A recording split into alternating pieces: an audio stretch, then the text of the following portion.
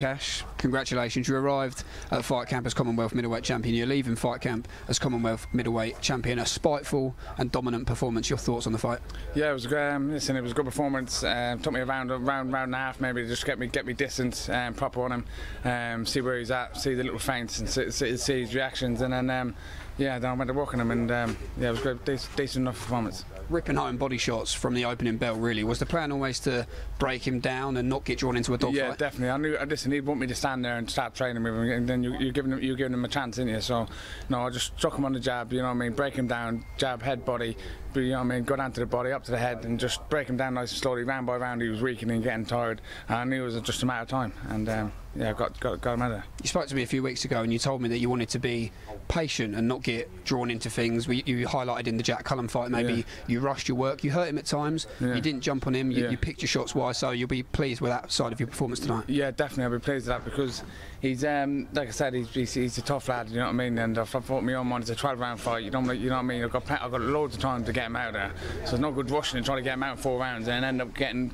you know what I mean, blown up or whatever, you know what I mean, so but just be smart, you know what I mean, just stick on the jab and I'll get him out anyway. He caught you in the second round. It looked like you maybe stumbled back slightly, but were you ever hurt in the fight? Nah, not at all, not at all. Just in terms of what's next then, Felix said he's got some big names potentially in the pipeline. You said tonight was about coming in and looking good under the lights. Tonight's probably done no harm at all for your profile, has it? No, definitely. Listen, what a stage to be on. It was unbelievable. The ring walk was unbelievable.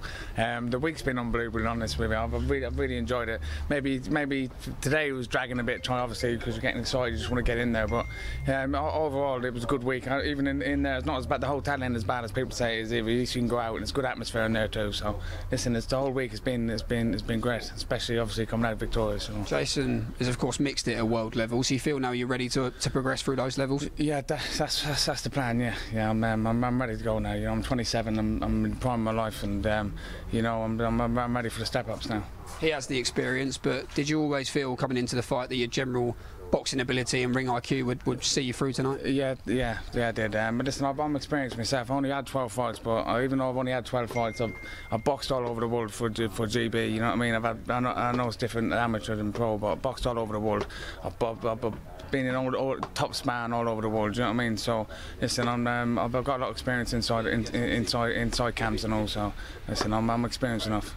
But topping the bill tonight on a great stage here at Fight Camp live on Sky and DAZN, the highlight of your professional career so far? Definitely the highlight, but listen, the best ring walk, definitely the best ring walk anyway. It was, the ring walk was just something else, but no, really good atmosphere, and obviously topping the bill it's a bit of history for me now.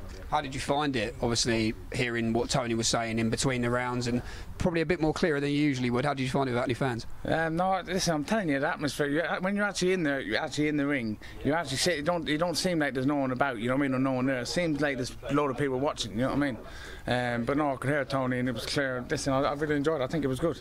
And what are your plans now? A bit of a holiday or a time to relax? I'll have a week or so off with the family, with the missus and kids and that, and just chill out. You know what I mean? Well, Felix, it's been a great few weeks, hasn't it, actually, for the Matchroom Gym? A good performance from John Dock. Your thoughts on his performance? Yeah, he's a strong game kid, that Fox, wasn't he? He's raw bone, game kid, and come out to have a go. And listen, Doc done what he had to do. He rushed a bit, cut early rounds. Once he settled down, he picked the shots lovely. A nice little uppercut to finish with, and he got the job done. It was a good stoppage for Doc, because he's only been stopped once, isn't he? So it was a good learning fight for Doc. Well, brilliant, Felix. We're sure the next fight's going to be a big one. We can't wait to see it. Congratulations, enjoy your rest time. Thank you very much. Thank you, mate. Cheers. Cheers, mate.